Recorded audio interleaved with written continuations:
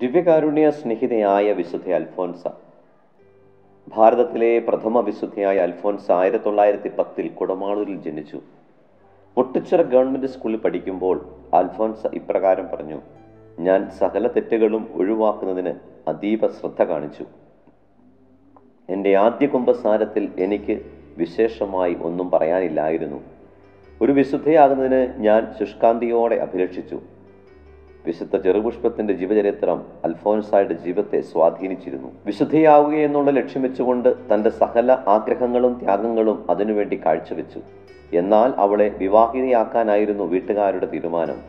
ഈ സന്ദർഭത്തിൽ പ്രാർത്ഥനയിലും പ്രായശ്ചിത്ത പ്രവർത്തനങ്ങളിലും അന്നവ്യാപൃതയായി.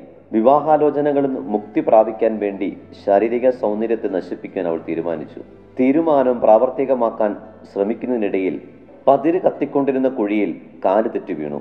പിന്നീട് വളരെ നാളത്തെ ചികിത്സയ്ക്ക് ശേഷമാണ് സാധാരണ രീതിയിൽ നടക്കുവാൻ കഴിഞ്ഞത്.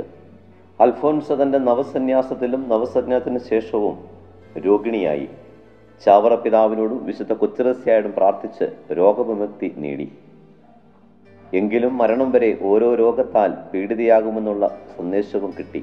തൻ്റെ സഹനം ആരും അറിയാതിരിക്കാൻ വേണ്ടി രാത്രിയിൽ മാത്രം സഹനം മതിയെന്ന് അവൾ പ്രാർത്ഥിച്ചു. ദൈവം ആ പ്രാർത്ഥന സ്വീകരിച്ചു.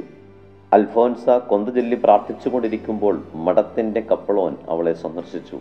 അടുത്ത ദിവസം നടക്കാനിരിക്കുന്ന യുദ്ധത്തിന് തയ്യാറെടുക്കുകയാണെന്ന് തദവസരത്തിൽ വിശുദ്ധ പറഞ്ഞു. പിറ്റേ ദിവസം പതിവ് പോലെ വിശുദ്ധ ബലിക്ക് പോയപ്പോൾ അസ്വസ്ഥത അനുഭവപ്പെട്ടപ്പോൾ മുറിയിലേക്ക് മടങ്ങി. ദുസ്സഹമായ വേദന അനുഭവപ്പെട്ടപ്പോൾ കൂടെയുള്ളവരോട് പ്രാർത്ഥിക്കാൻ ആവശ്യപ്പെട്ടു.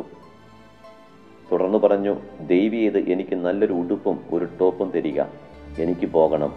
ഡോക്ടറും വൈദികരും എത്തുന്നതിന് മുമ്പ് അൽഫോൻസാമയുടെ ആത്മാവ് സ്വർഗപിതാവിങ്കിലേക്ക് പറന്നുയർന്നു. എന്നെ മുഴുവനും ഞാൻ കർത്താവിന് വിട്ടുകൊടുത്തിരിക്കുകയാണ്. അവിടുത്തെ ഇഷ്ടം പോലെ ചെയ്തു കൊള്ളട്ടെ. ദൈവമായ കർത്താവ് നമ്മെ അനുഗ്രഹിക്കട്ടെ.